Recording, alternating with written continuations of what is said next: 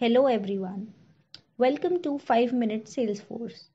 In this video, we are going to know about Salesforce Query Editor. Developer Console provides Query Editor console, which enables us to run our SOQL queries or SOSL searches and view results. Query Editor gives us a quick way to inspect our Salesforce org database. With Apex, we can directly access records which are stored in Salesforce org. We can embed SOQL queries in our Apex code.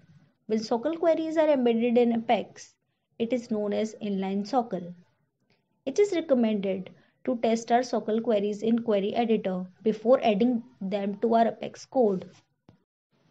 To open Query Editor, go to the Salesforce org homepage and click on that gear icon present in the upper right corner. Then select Developer Console from it.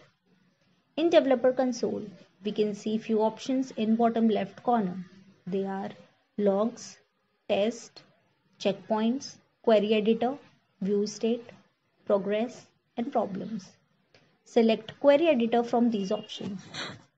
In the space provided below, we can write our own SOQL query and then click on Execute button.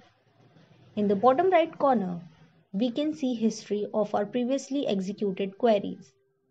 If we want to open the detail page of any search result, click on that search result and then click on Open Detail Page button, which is situated above History. Here it is showing error that can't open detail page if the ID column is not included in the target list. As my query is, select name email from contact and ID field is not used in it. Now, ID field is included in the query in step 1. Then click on any row from search results and then click on Open Detail Page button to see the details of any record. So that's all.